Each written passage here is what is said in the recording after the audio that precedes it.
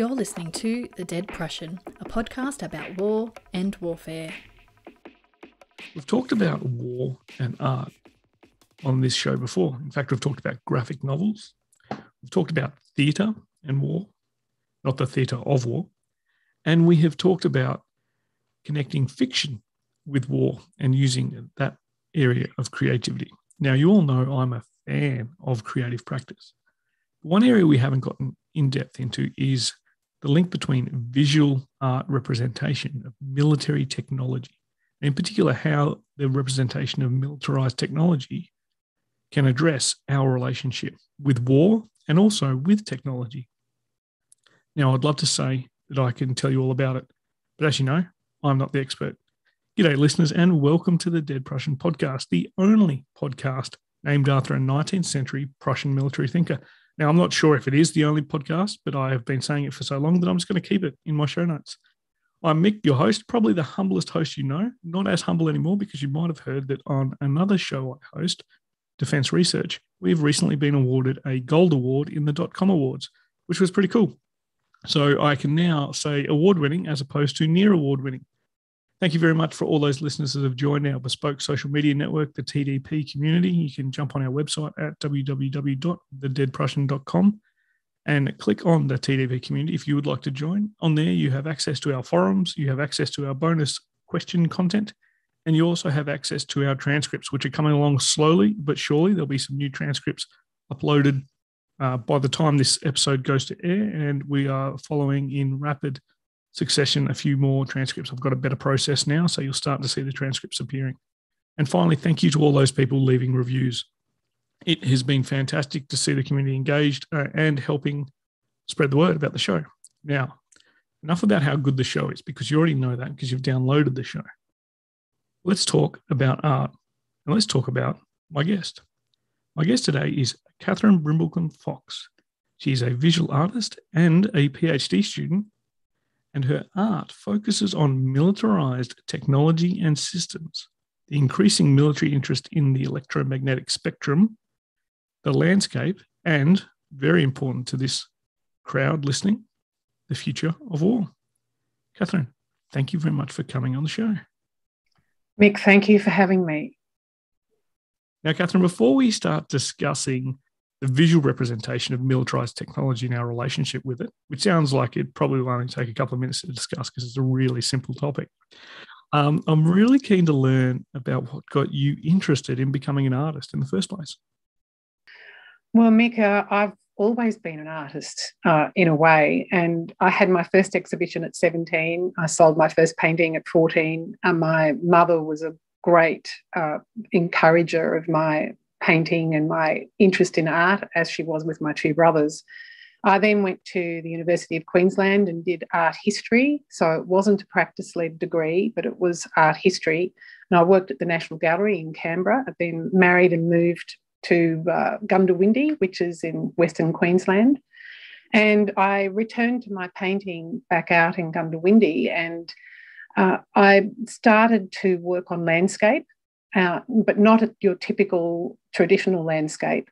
But I remembered back as a child when I was painting that I could fly. I flew over my parents' grain farm outside Dalby on the Darling Downs. And even though I'd never been in an aeroplane above it, I knew what it looked like from above. So that aerial view has been a persistent theme through my work for a long time. And it's really intersected very well into my interest in militarized technology. But previous to that, I developed great interests in cosmology. So that's looking at the study of the universe. And I read a book called Our Final Century by the Lord astronomer, Lord Martin Rees. And it goes into various apocalyptic scenarios that could see the demise of humanity or the collapse of civilization. And so it's existential risks posed by emerging technologies. So with my aerial view, my cosmic look, the interest in cosmology, I developed this interest in existential risk. And then 5 years ago, I started a master by research at the University of Queensland. And I narrowed my topic from existential risk posed by emerging technologies to looking at militarized technology. It's fascinating, your journey as an artist. I'm fascinated by the fact that you could fly. You're going to have to teach me that. And that led you to, apocalyptic scenarios, which then brought you back to more studies. It does not sound like it was a boring journey at all. And I'm sure there are many artists that have had less of an interesting journey. And you talked about your master's of research, and you also talked about, you mentioned it wasn't a practice-led study. We'll talk about practice-led studies later, I think, in this interview. One, because I'm doing a practice-led PhD as well, so Yes. just with less talent. But what I'm interested in understanding about it, and I think I gathered this from when you sold your first painting when you were 14, which is good because you sold your first painting before your first exhibition, which is Yes. brilliant. And I'm not sure if that's normal, but that's excellent. The salesman in me absolutely respects someone that can sell something before the buzz has gone around about the product. But I'm keen to understand what sort of medium you use to explore the relationships between militarized technology, society, and the future of war. I mean, I've seen your paintings. I think they're amazing. But I think our listeners would really get a kick out of understanding what the medium is that you use. Well, two basic mediums. One is oil paints on Belgium linen, so very good quality linen, and works on paper using gouache or watercolour.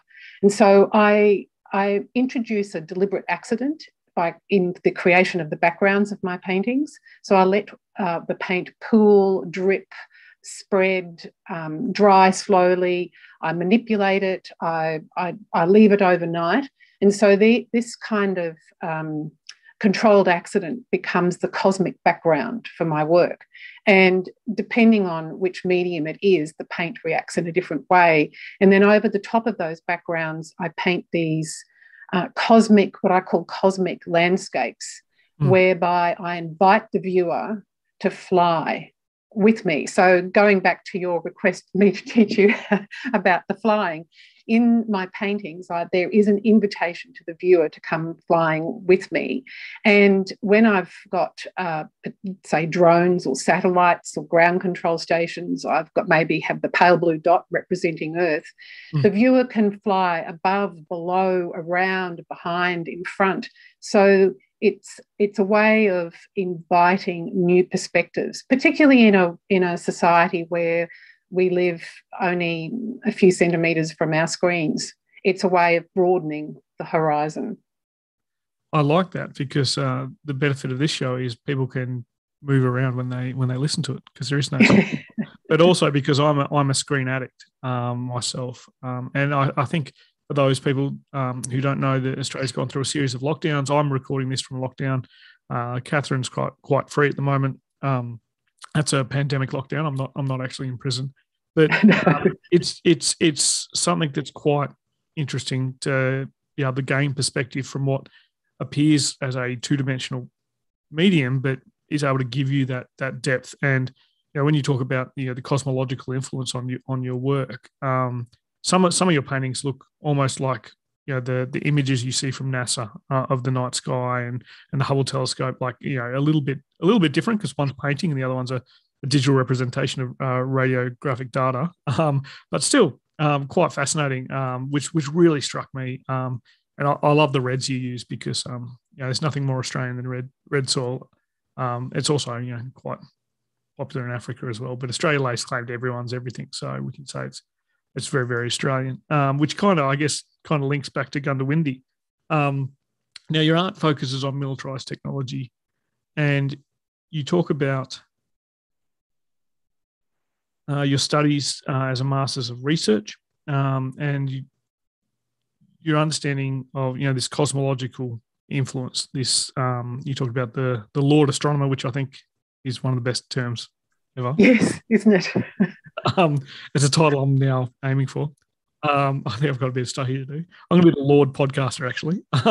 But your art focuses on militarised technology and its relationship with war and society. I'm keen to understand how you got there, what the journey was, and what motivated you to focus on military technology in your art. You've kind of talked to us about your journey, but I guess it's a big sort of switch, I guess, from artist, then going through and then deciding to do an academic work that influences your art that addresses a large societal issue? Yes, well, it's a good question because my master's by research was in cultural studies and art history. So I wanted to look at two Australian painters, John Catapan and George Gittos. John has been an official war artist in Timor-Leste in 2008, and George Gittos has been in war and conflict zones since 1986 when he went to Nicaragua during the Sandinista Revolution. And I focused on the representations of militarised technology in their paintings, particularly through night vision technology, because both had opportunities to be with Australian either peacekeeping forces or other kind of forces on night patrols, and both had used the night vision technology. But I'm very interested in the technical side of technology, and I knew that in terms of my visual analyses of both artists' work, that I wanted to have an integrity in the propositions that I was making. So I decided that, along with cultural studies research and some art historical research, that technical research into contemporary militarised technology, drones, night vision technology, surveillance technology, increasingly autonomous systems, drone swarming, the electromagnetic spectrum, signalling, all of those things would provide me with the kind of information that when I was discussing these paintings, people would say, she knows what she's talking about. As a result of the technical research, I'd come back from university. I lived within walking distance of the university, and I'd paint. And so the research would fed back into my practice. And I didn't do any oil paintings during the time that I did the master's degree because they take too long.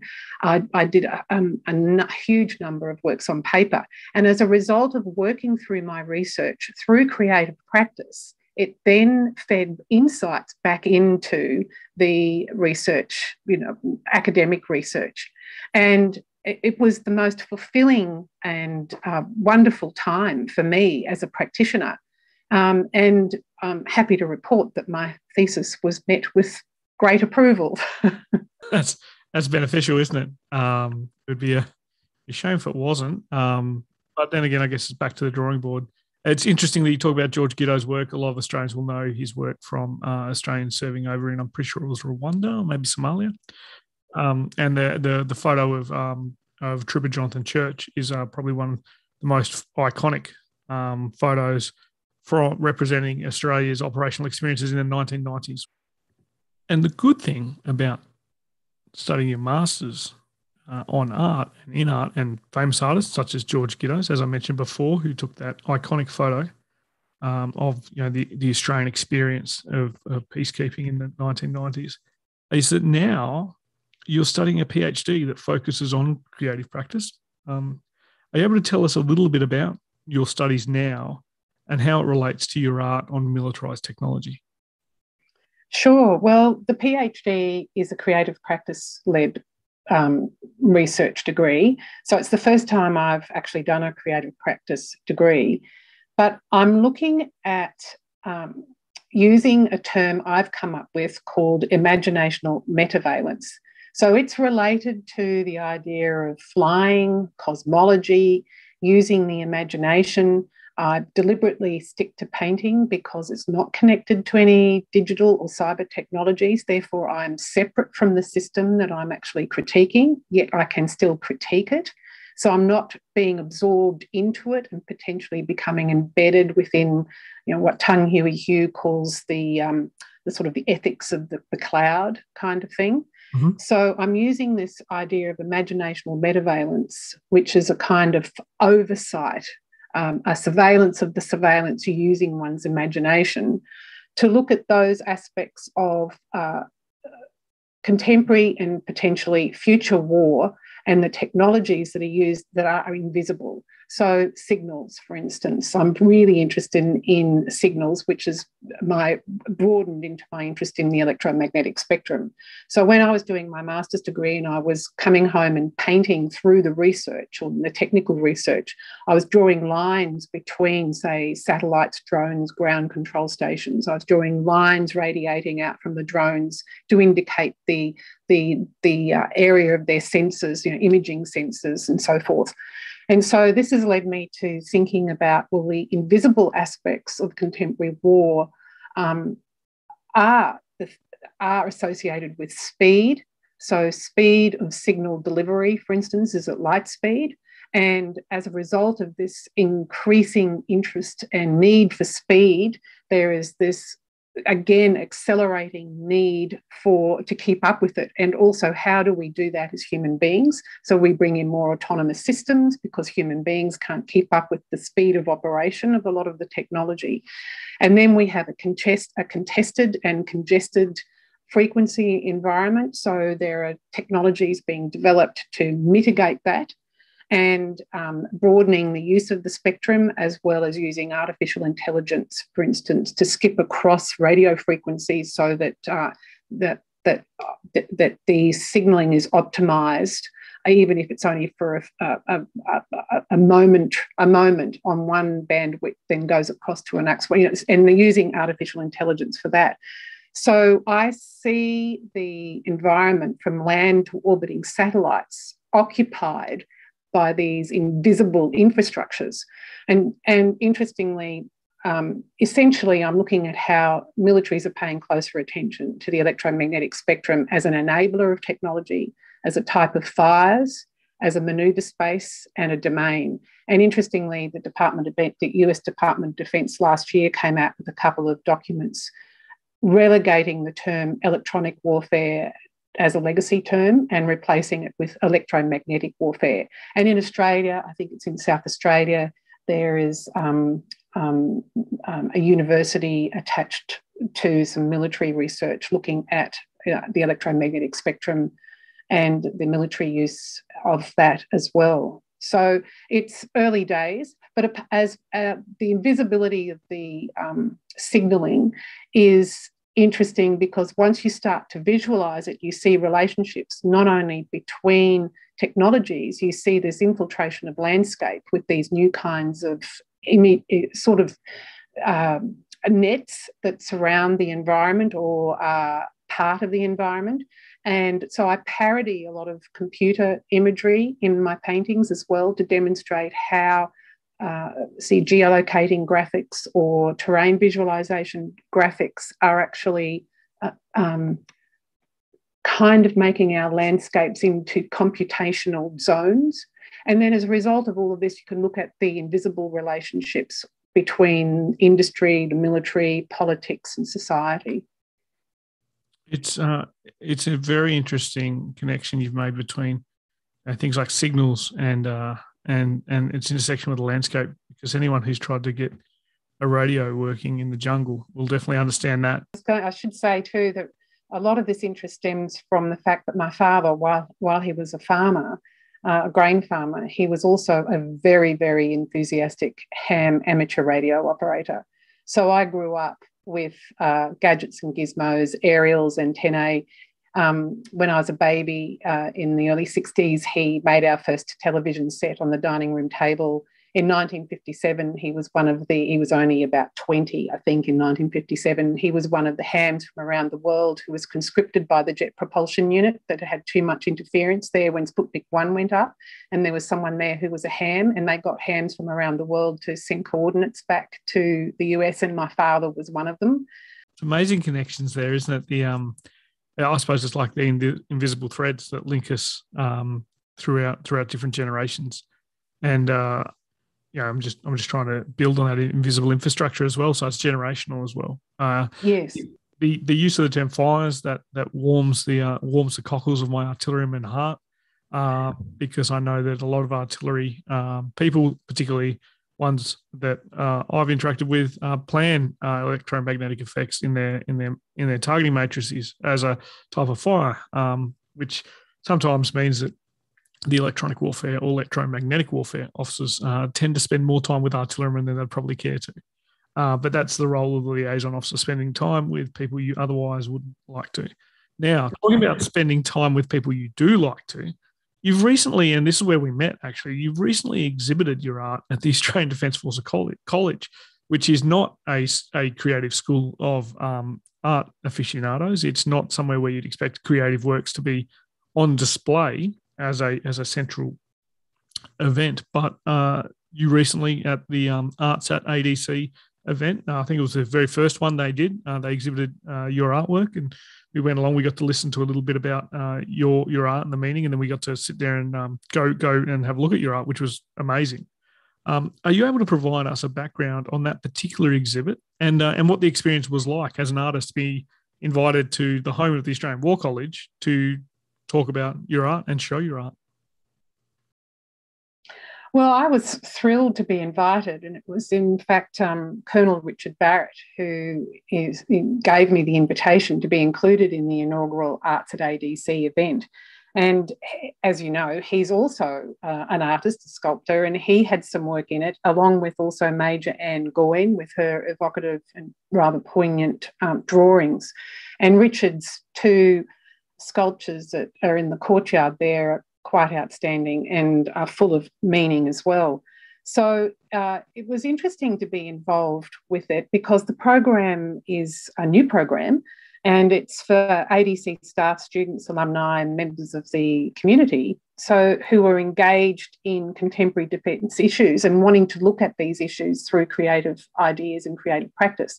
So Major Kate Carter is a real dynamo behind it, and she's really keen to have visual art, poetry, theatre, all sorts of different ways for people to engage with questions about defence in these creative ways. And I think it's excellent because I know, for instance, the Centre for the Study of Existential Risk, which is at Cambridge University, they actually talk about the fact that they encourage multiple disciplines to come to the table to talk about these things, because there is a recognition these days that multiple different disciplines means different kinds of questions. And, you know, the stakes are pretty high these days with the way speed and technology, and not only the speed of the operation of the technology, but the speed of the development of the technology, and how do legal and ethics issues keep pace, not only as humans, how do we keep pace with it, but how do some of our safeguards in terms of social infrastructures and legislations keep pace with it. So it's very important, I think, to include as many disciplines in discussions as possible. And this is a case where the Australian Defence College has opened itself to this kind of opportunity. And I must say, I found the people that I talked with there over a number of visits and during my artist talk very encouraging, very open, very interested, didn't shy away from some of the critiques that are embedded in my work, were willing to engage. And it was almost as if the artwork allowed them to speak, because in probably a little bit more bluntly than normal, because it wasn't actually them saying it, was their reaction to the art. You know, it kind of created a way to have a conversation. Now, knowing a lot of people out at ADC, I'm not sure would encourage them to be more blunt than normal, but it's great to see more open and candid, and that's the purpose of art, right? It's to make us think, to help us think in a different way, and then, you know, force a conversation, force a discussion in a nice way. It's better when you're being forced by something that's quite interesting and evocative, as opposed to being forced to answer a question because you're at the War College and you're sitting in a syndicate room and someone has told you it's your turn to answer the question. It's much lovelier to go to the mess and see some artwork and then have a discussion with the artist over the themes. Which is fantastic. And I have one more art-related question before we go on to the bonus and then the final question. So my final question related to art and the future of war. Now, this might be a little bit subjective, given my own leanings, my own current studies and research, which sounds, quite different to yours, except we're still both doing a practice-led PhD. So it's great because the best thing about creative practice-led research is that many mediums can be used to address lots of different issues.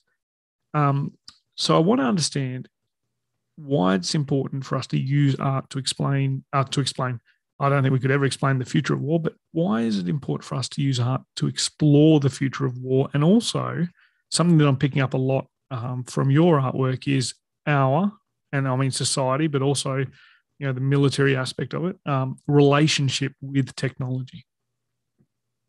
Well, I think art doesn't provide answers. It actually can trigger questions. And so with artists who are informed about technology, who are informed about the issues associated with the technology, they can pose interesting dilemmas that can be perceived within their paintings. And often, and I found this at the Australian Defence College, people saw things that I hadn't seen. So in my case, once a painting is exhibited, I lose control over it. And that's a great thing because it means that it's actually working. And, if it's triggering conversations, it's actually really working.